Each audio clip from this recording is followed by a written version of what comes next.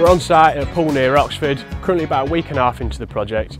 The swimming pool, when it's finished, will be about a 6.5 metre natural pool with a regeneration located around the edge there and a filter chamber on that back end. As you can see, we've got our finished slabbing. The slab had 2 layers of A393 meshing, and this was finished about 2 days ago. Over the past day, while we wait for concrete to set, we've been conducting other activities such as trench work. This trench here will supply pool water and mains electric to the swimming pool. Currently where I'm stood, we're in the filter chamber. Before we can get any mesh in here to pour concrete over, we have to get all our drainage in. This bottle gully is set at the same height as the finished slab.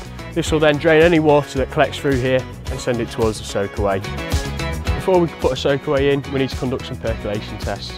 Percolation tests help us determine how big the soak away should be.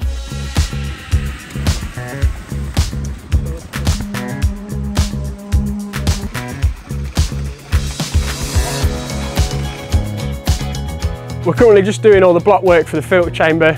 The filter chamber, as the name suggests, is where we put all our filtration and plumbing.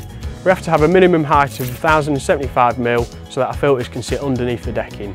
We'll have decking over the top as this hides everything and gives it a nice finish. We've got a few weeks away to let all the concrete cure.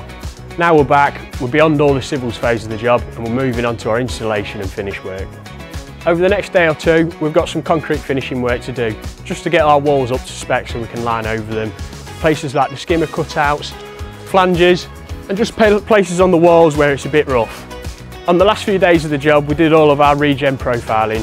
We profile the regen at about 45 degrees. This is where the clay and the water plants will sit for our regeneration area.